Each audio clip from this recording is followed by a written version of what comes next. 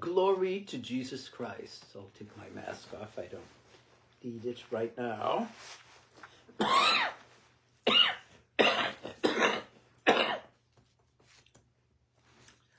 There's no one to catch my coughs here. Online. We're reading the Catechism of the Catholic Church, published by Libreria Vaticana. This is the 2016 second edition. It's the 2019 reprint. And we're at Roman numeral 4 in part 1, section 2,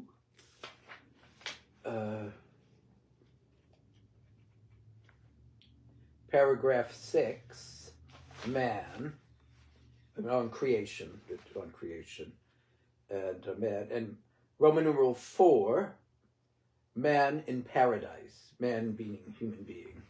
But of course, this is examining the Genesis story in Genesis chapter 2. So let's pray. O heavenly King, Comforter, Spirit of truth, who are everywhere present and filling all things, O treasure of blessings and giver of life, come dwell within us and cleanse our souls, O gracious Lord. Holy God, holy mighty one, holy immortal one, have mercy on us. Holy God, holy mighty one, holy immortal one, have mercy on us. Holy God, holy mighty one, holy immortal one, have mercy on us. Glory be to the Father, and to the Son, and to the Holy Spirit, as it was in the beginning, is now, and ever shall be, world without end. Amen. This is page 95, and you can also get this online with www.usccb.org, and also www.vatican.va, and put in all this Catechism of the Catholic Church and stuff like that.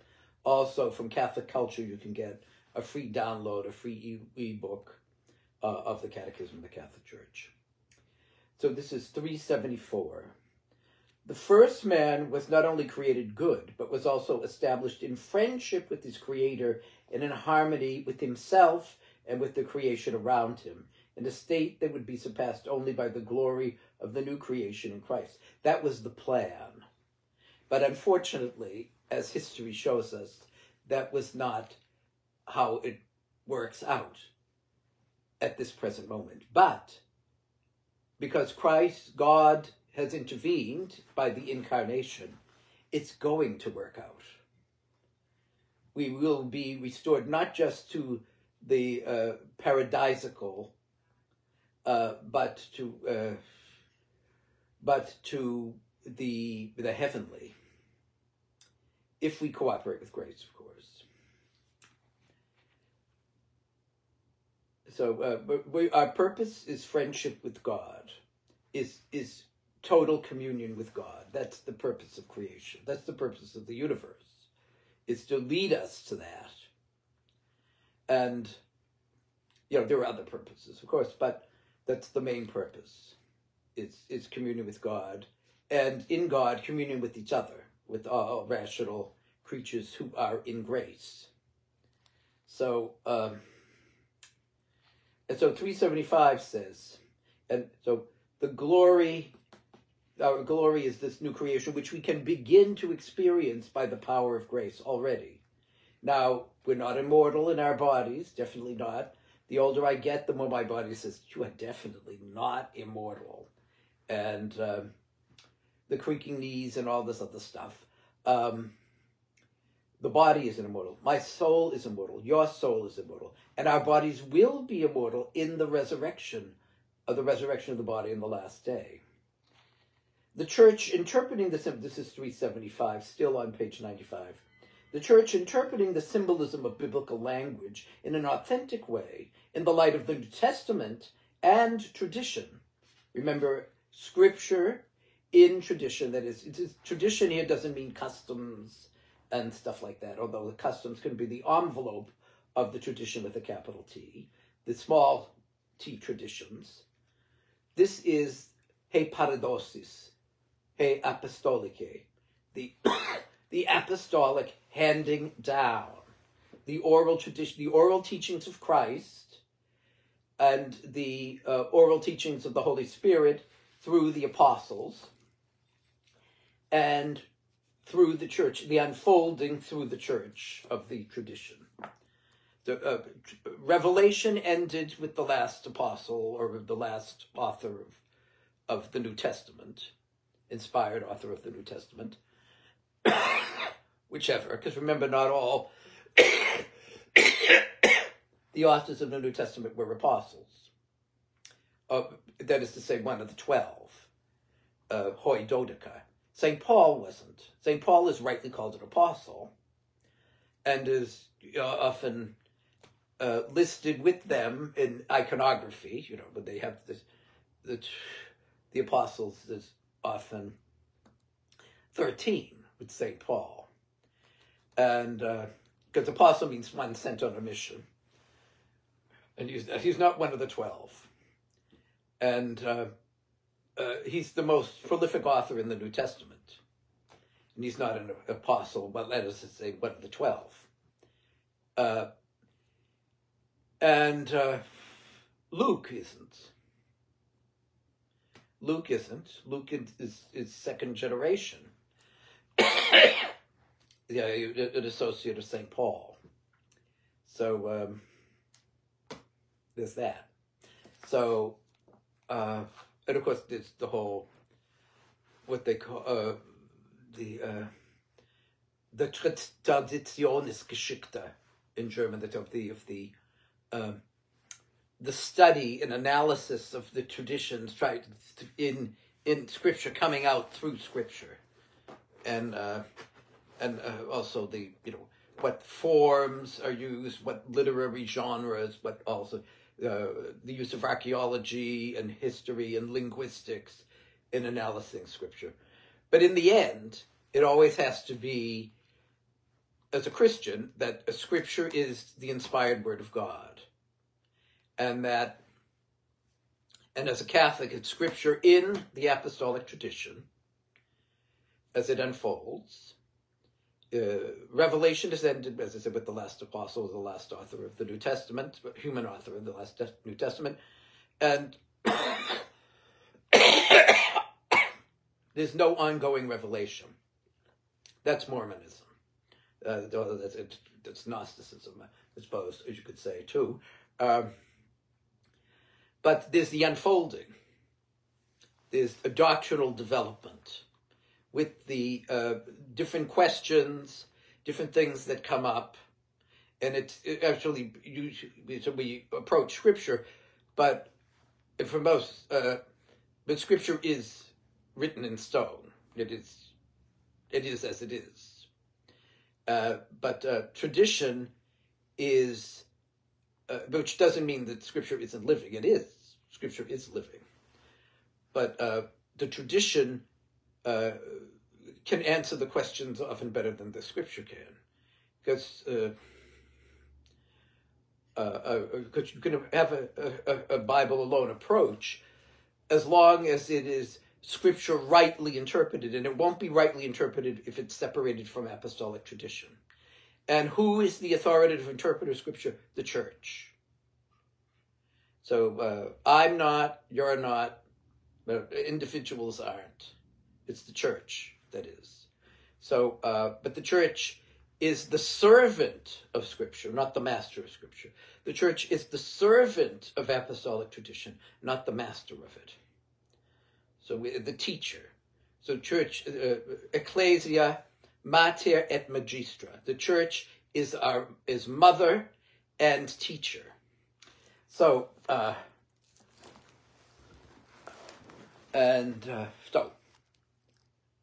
let's go on. The Church interpreting the symbolism of biblical language in an authentic way. Because remember, the Bible is not a book of biology or geology or astrophysics or whatever, of the physical sciences. The Bible is the love letters of God to us. It is inerrant spiritually and doctrinally rightly interpreted, and infallible, rightly interpreted. again, in the context of Scripture and tradition in the Church. So, in the light of the New Testament and tradition, we always read the Old Testament in the light of the New Testament and tradition, and especially the two pillars of Scripture interpretation. God is love, from 1 John, and Jesus is Lord, from 1 Corinthians. So, teaches that our first parents, Adam and Eve, whatever they called each other, were constituted in an original state of holiness and justice. This grace of original holiness was to share in divine life. But was this a mature situation? It's St. Irenaeus that seems to imply that they were in the sort of the beginning phase. They were in the innocence phase of this state of holiness and justice, because they were sharing in divine life. Just as, this before the original sin of the first humans was committed, that a disease that affects us, that morally and spiritually genetic, quote unquote, disease that's passed down. But then there's also ancestral sin and societal sin that influences us in the very social air we breathe and all that. So it depends on how you're raised and all this stuff. So, but God's grace is stronger than anything. So this state, grace of original holiness, was to share in divine life. So this is restored in baptism. This is restored through the saving incarnation, death, and resurrection of Christ. By the rate, of course, is it complete? Is it matured? No. My body will tell you, oh, definitely not complete yet. By the this is 376. By the radiance of this grace, all dimensions of man's life were confirmed, as long as he remained in the divine intimacy. So as long as we're in that state of grace, man would not have to suffer or die, at least spiritual death, at least. See, what's the reference? 252. See Genesis 2:17, 3:16, and 19. 3:19.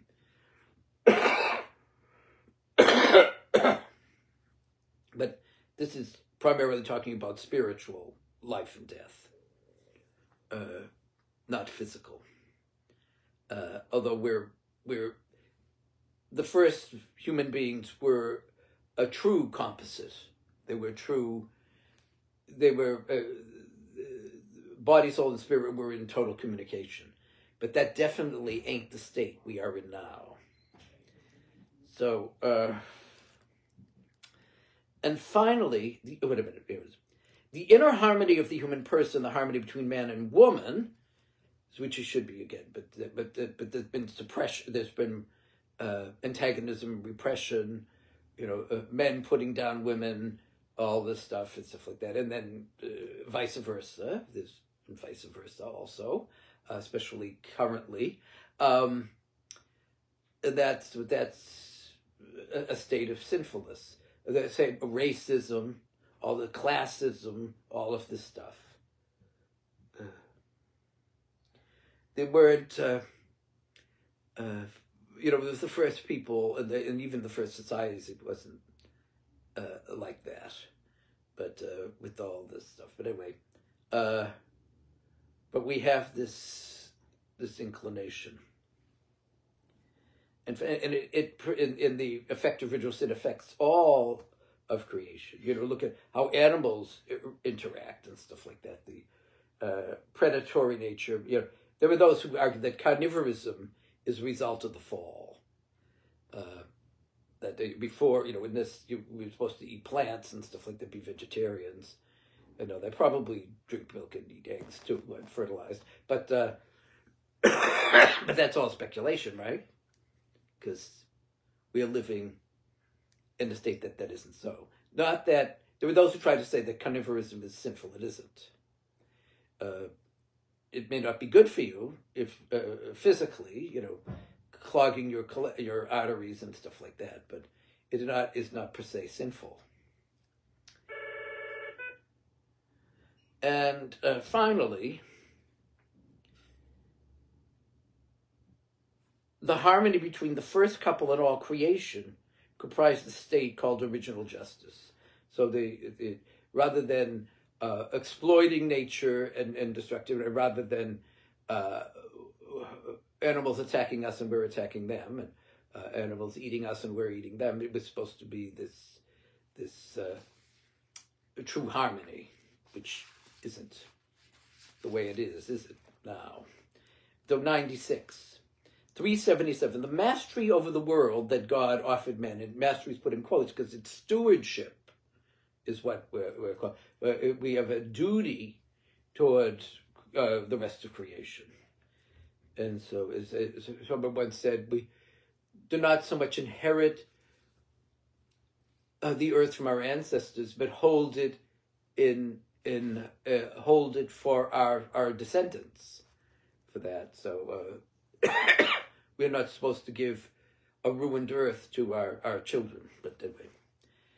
The mastery over the world that God offered man from the beginning was realized above all when man himself, within man himself. So there was a mastery over ourselves, which isn't the way it is. You know, we're not masters over ourselves. You know, I can tell my knees to do all sorts of things, and they're just going to laugh at me at this point. And even, you know, that, as St. Paul said, that which I would do, I do not do. That which I would not do, I do. That whole effect of the reality of original sin. As G.K. Chesterton said, one can prove, the original sin is the one doctrine that one can prove by looking in the mirror, but just looking at ourselves and looking at other people. So, or even looking at babies and stuff like that. If you put a toy in between two babies, do they cooperate with that? And blah, blah, blah. No, they start screaming. That one has the other. And so that's, we're called to cooperation, but there's that, that rivalry. Like competitiveness there can be a good aspects to competitiveness. But not when it, not the rivalry that produces envy and greed and rage and hatred and all this stuff. So, and putting other people down and stuff, and arrogance, and that's not godly. Mastery of self. So as Aristotle was supposed to have told Alexander the Great, Aristotle was a tutor of Alexander the Great, that he said, well, do I have no more worlds to conquer? He's saying all this stuff, but this is a legend. And Aristotle said, oh, you have the inner worlds of yourself to conquer. If you are not master of yourself, you are master of nothing. The whole reality of discipline and the like, which when it came to drinking and stuff like that, Alexander wasn't into. The first man was unimpaired and ordered in his whole being because he was free from the triple concupiscence. See 1 John 2:16, Genesis 2:8.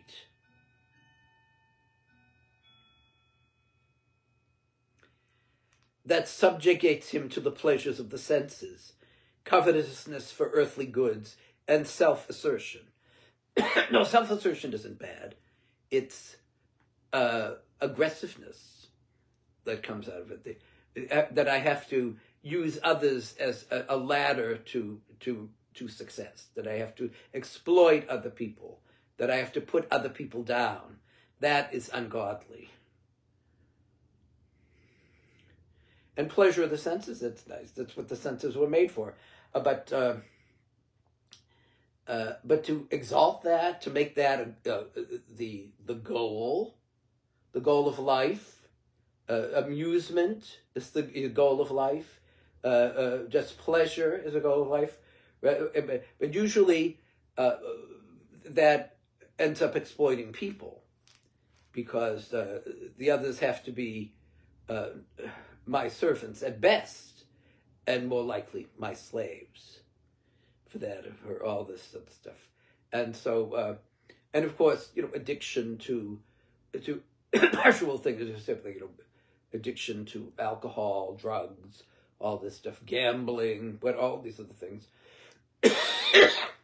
Making money, which is not bad in itself, depends on what you use the money for and how you made the money, how you received the money. So this is contrary to the dictates of reason. So natural law, this is what reason is. Reason isn't just, how I can rationalize doing this or that or the other thing. No, it's, do to others as I would do to them, and the like. But natural law, this, is this in accord with my purpose of being, this action or inaction? So, 378. The sign of man's familiarity with God is that God places him in the garden. So that's the symbol, the paradise, which is an enclosed garden, or even park, shall we say, from the Persian, the old Persian.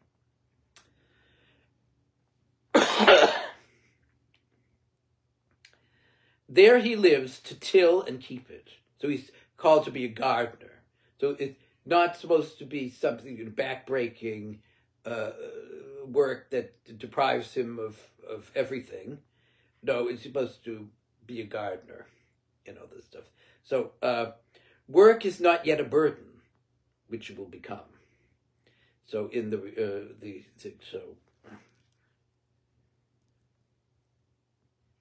see Genesis 2:15 and Genesis 3:17 through 19. But rather the collaboration of man and woman with each other, with God, and with nature, in perfecting the visible creation. 379. The entire harmony of original justice, foreseen for man in God's plan, will be lost by the sin of our first parents. So the rebellion, which is that which the picking of the fruit from the tree symbolizes. In brief, 380. Father most holy, you formed man in your own image and entrusted the whole world to his care, so that in serving you alone, the Creator, the Trinity, that is, the Father alone is not the Creator, the Trinity, he might have dominion over all creatures, from the Roman Missal Eucharistic Prayer 4, verse 117. Man is predestined to reproduce the image of God's Son, made man. The image of the invisible God, Colossians 1:15, so that Christ shall be the firstborn of a multitude of brothers and sisters, Ephesians 1:3-6, and Romans 8:29. Man, though made of body and soul, is a unity, from Gaudium et Spes 14:1. We're called to be this harmony, which we're not, as I start coughing. This, body, soul, spirit harmony, with the dominance of the intellect, rightly informed intellect, of course, and the will and all this stuff, and the emotions following, and the body following, obeying. But that just ain't the way it is it? Now. So, but in the resurrection, oh yes, if we are resurrected in the state of grace, in the fullness of grace. God did not create man a solitary being. From the beginning, male and female, he created them. So to be, there's a fellowship of male and female, the fellowship of everybody. It was supposed to be in Genesis 1:27. This partnership of man and woman constitutes the first form of communion between persons. Gaudium et Spes 12:4. Revelation makes known to us the state of original holiness and justice of man and woman before sin. From their friendship with God flowed the happiness of their existence in paradise.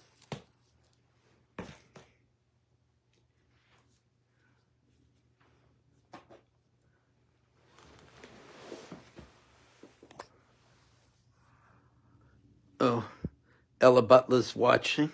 Give a wave there. Let's push the finish button. Oh, did I say the Our Father? No. I don't think I did. Our Father who art in heaven, hallowed be thy name. Thy kingdom come, thy will be done on earth as it is in heaven. Give us this day our daily bread, and forgive us our trespasses, as we forgive those who trespass against us. And lead us not into temptation. Deliver us from evil. Amen. And may Almighty God bless you, the Father, the Son, and the Holy Spirit. Amen. And let's push the finish